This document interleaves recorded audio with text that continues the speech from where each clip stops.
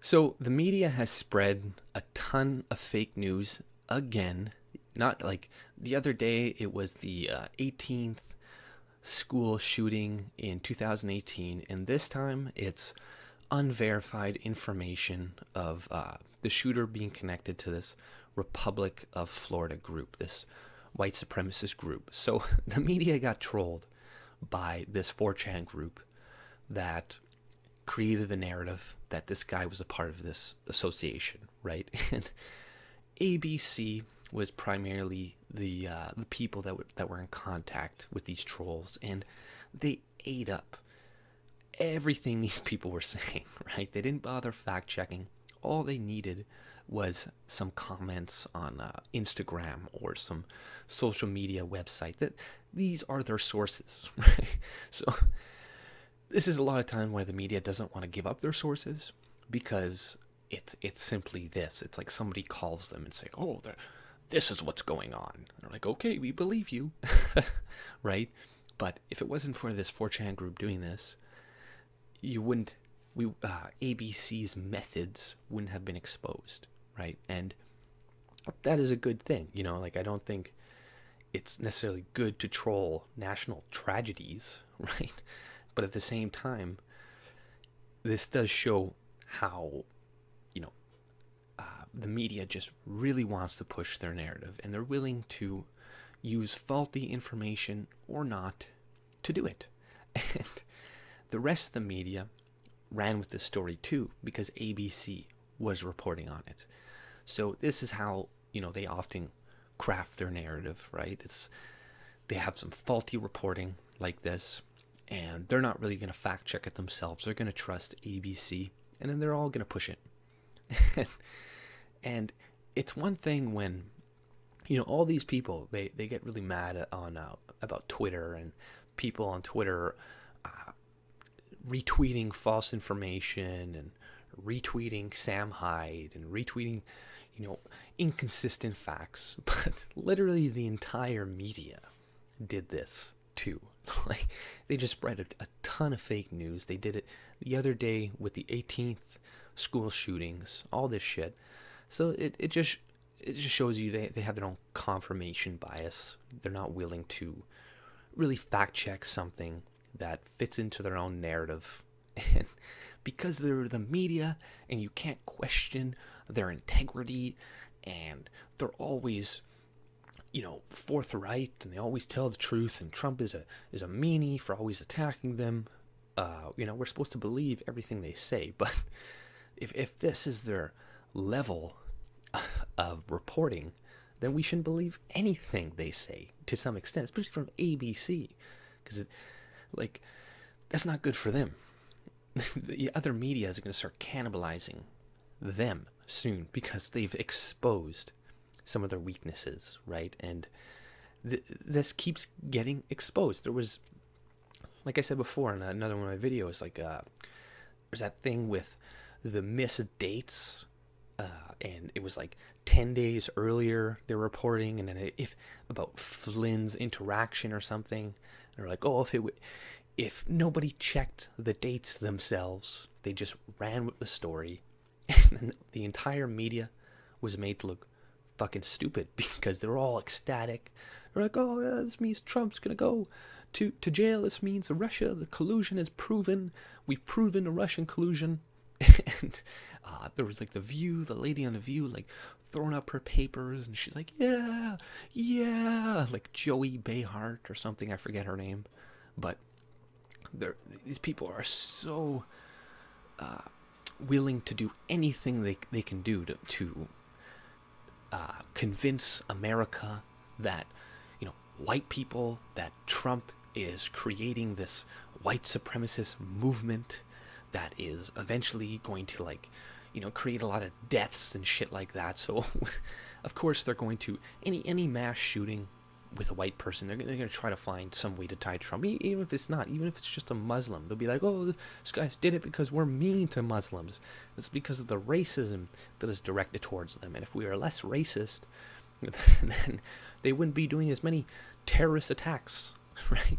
Which is bullshit. That's not going to do anything, right? But it's just funny how easily these people were trolled. And I think that they did kind of a good thing by doing this to the media, because they're gonna spin it and be like, oh, this just shows you the toxicity of these liars, and they fooled us. But it makes you look worse because you're the one who bought it, right?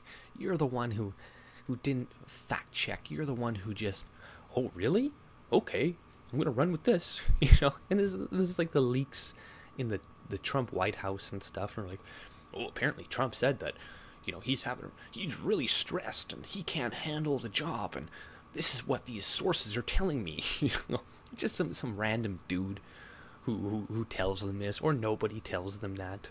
That's why they're not going to reveal their sources, reveal who's telling them this shit, because it's just Jeb down the street, or it's like John who lives 2 houses down from me who's telling me this shit, right? And like all ABC needed to do was check. Like this guy, the Jareb guy, lives 500 miles from the the shooting. So for those students to say that they seen Jareb and the Whites and the Nicholas guy together, hanging out, walking together, it's like, why would that Jareb guy travel 500 miles to just hang out with this? Like, really? Are you serious? Like, like if they had a brain, which they probably do, but they're like, we're not really, they're going to be more careful now. Now you're going to see them, like, it's going to be harder to troll them, to catch them, but it's still going to happen again, right? These people, they're desperate.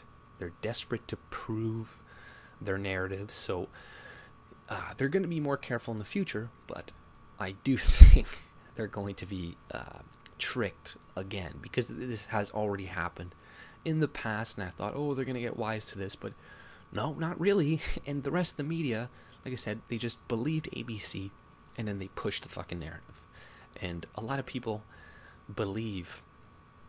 already believe it, like the white supremacy.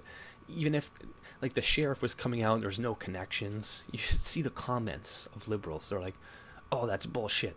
That white supremacist sheriff is covering for these people. And it's like the sheriff's name is like Israel.